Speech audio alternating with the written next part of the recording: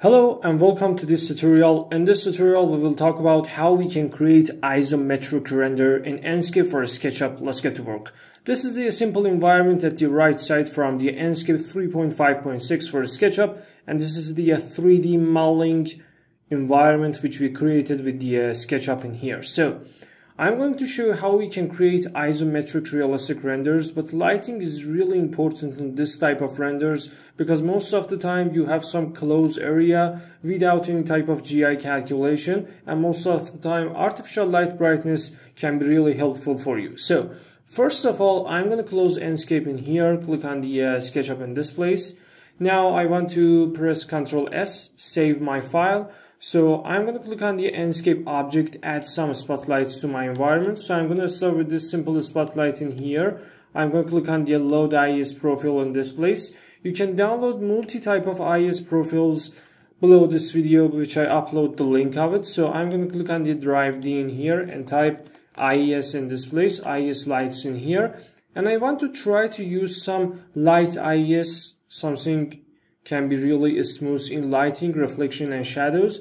IES number 5 is one of the best IES profiles which you can use in different type of projects, interior or exterior, it doesn't matter. So click on the 5.IES in here and click on the open in here. Increase luminance intensity as you can, and you can see what really happened inside your project. The size of the spotlight will be increased immediately. So click on the 3 points in here, 3 dots. And you can set value for it completely professional. For example, 400 candela per meter is enough. So I'm going to close it in here. Now my IES light generated for me. Click on this IES light in here and move it to some place like that, like this. And now I want to take some multiple copies. So I'm going to move it in here, for example, 100. Start taking my copies. Each 100 centimeter one copy, so I need 4 copies. Totally 5 number of these IES profiles will generate for me. I'm going to select it in SketchUp, hold shift on my keyboard. Now I'm going to deselect these unnecessary targets, so click on the move option another time, move it about maybe 90 centimeter or 100, 120 or 200, something like that.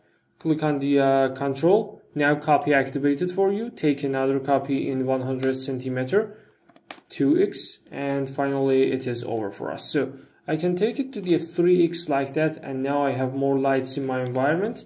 First of all, I'm going to select all of these scenes in here, right click and convert a group in here. Now I need to draw some bigger cube than this one. So I'm going to click on the rectangle in this place. Listen carefully to this part of our job. I need some artificial environment, so I need to generate and create it. For example, 30 meter, sorry, something like this.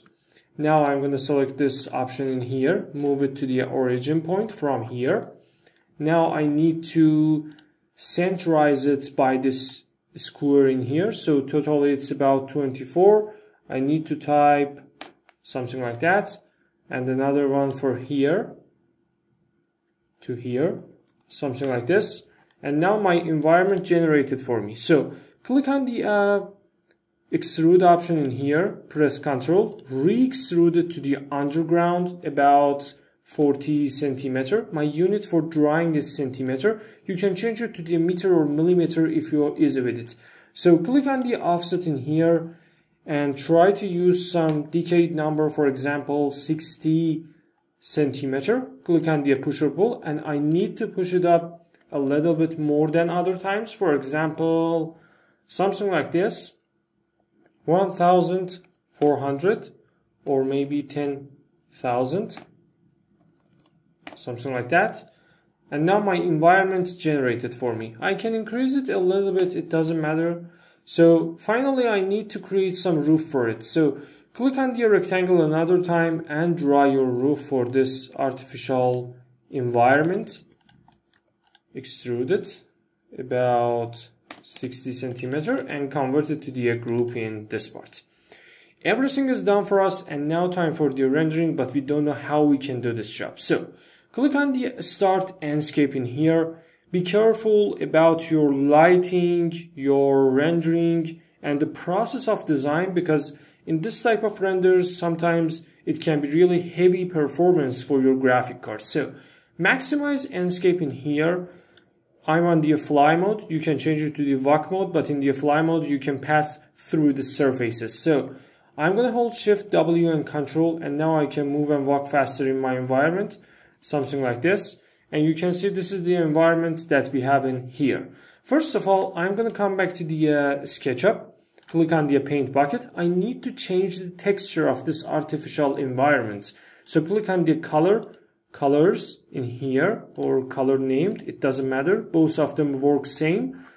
Go to the downside and use black texture in here, something like this. Don't worry about the color of it. All of them will be fixed out. I'm going to change the RGB codes in here and come back to the Enscape. You can see what's really happened. Before this tutorial, we generate multi-type of IES profiles, and you can see the effect of them in your environment and your rendering. So press F on your keyboard, click on the Create View in here. We have numpad keys like 2, 4, 6, 8, or 5. And you can change and switch between different type of angles and views. So it completely depends on you how you want to work with them. In this render, I think some angle like this can be really interesting for me. Something like that, because I need some zoom and field of view. Something like this. My eye is about absolutely 45 degrees because we have isometric render. So you need to adjust it in your engineering renders or drawings. The pitch is about -40. I can decrease or increase the pitch option on my camera setting. It's completely related to you how you want to set out your camera. Unlink visual preset, because we don't use any type of ready rendering setting. I want to rename it as the Isometric number 1, something like that. The X is about 25. Y is my eye height, so I can change it to the 10 or 11. The Z is about -5, and save some positions not really important, but try to use azimuth on the 90 degree, and altitude is absolutely negative because we need some super dark environment. -8 for the altitude, and press Create in here. Everything is done for us. I can click on the edit mode another time, and you can see what really happens. So we don't need to edit it. Save frame is on for me. Now I'm going to click on the save frame another time. My output on the full HD, everything is fine. Come back to the main bar and start our 3D design for this project. First of all, I'm going to click on the field of view, move it to this part, and reduce field of view as I can to some angle like this, because we need the detail of our interior design about this kid room design, lights, chairs, floor, and textures, or some other things like that. So 56 degree is enough for this project. I can increase exposure in here, but right now I don't want to use it. So minimize Enscape in the right side, SketchUp in the left side. Now time for showtime. So select all of these lights in your SketchUp environment. Deselect unnecessary surfaces. Like this. Deselect them. Now this is the IES profiles which you have in here. I don't like the texture and color of them because color of them are white. I need a little bit warm color which can match with my environment. So I can select white color and add it to my lights, and our screen will get more white. But you can use some warm colors or different type of colors like medium turquoise, something like this. But I don't suggest it for you, so try to use white color for your lighting. Rename it. RGB code is good. You can adjust it a little bit if you want. And in here, we have some line light in this place. Look at the screen in here. If I click on the Enscape material editor in this place, I can select coral texture. It's the line in here. And if I change it to the self-illuminate, it will be relighted for us. Very simple and easy. Some number about, for example, 4,000 candela per meter is enough, or you can decrease it a little bit, something like that. Maybe 700 is enough, but color is not really good, so I'm going to change it to some different type of color, which can make my screen more brighter or special. Something like blue, for example. Something like this, for example. Increase the power of it to the 1000, something like that. And you can see everything is fine for us. In the white color, you don't need to do anything. For more brightness, you can click on the this texture in here, which you can find it on this file, and change the setting of it. For example, if I decrease the roughness, the lighting in the area will be increased for us because it can increase reflection and light power. 40% is enough. Close it in here. Everything is fine. Now select one of these lights in here and click on the Enscape objects, and now increase it manually to see what really happened. As you can see, your screen gets more brighter. So you can set some value, for example, 750 candela, and everything is done. Deselect it, close group, isometric number 1. Let's get for the rendering. Everything is done for us. Now click on the visual setting. First of all, field of view is done. Now depth of field. I'm going to turn on the depth of field, turn off the autofocus, and now I can zoom on my target. Very simple and easy, something like that. My main target is the chair design, this table for laptops, and this kid in here. So 18 meter is my lens distance from the focus and flow target. 10% for the depth of field. Rendering quality is good, but if I increase it to the ultra, I can see better details.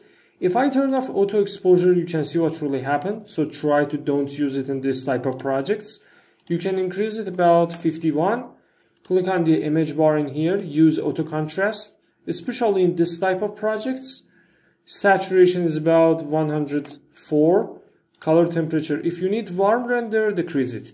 If you need cold render, increase it. Very simple. 5600 Kelvin. Saturation can be increased more. 108% is not bad. Motion blur is not really useful. Bloom option. If you want super sharp render, turn it off. And you can see the details more and more than the other times. Vignette is good. Chromatic aberration is good. Don't touch it. Atmosphere is okay. Sun brightness, night sky, all of them are not really important, but shadow sharpness. In the interior designs, most of the time we have some smooth shadows. So turn it off. Very simple and easy. Without any type of questions. Artificial light brightness is about 100. I can increase it to the 120%, and you can see what really happened. All IS profiles will be increased at the same period of time. So 86% is enough, but you can see your screen will be get down. So try to use it on the reset mode. 100 is the normal. Ambient brightness related to the sun direction, so it's not really important. The skybox is not really important, but you can switch it to the clear mode because we don't have any type of GI calculation. Everything is fine. Time for the rendering. Click on the render in here, and I'm going to select desktop and call it isometric number 1 and press save. It takes a bit of time, and Enscape will generate some super realistic isometric render for you, which you can use it in different type of projects. So it's about 90 and it's over. So if I come back to the desktop, this is the isometric number 1 render. I hope you enjoyed this video, guys. If this tutorial useful for you, please like and subscribe our YouTube channel. Thanks for your time, thanks for your watching, and goodbye.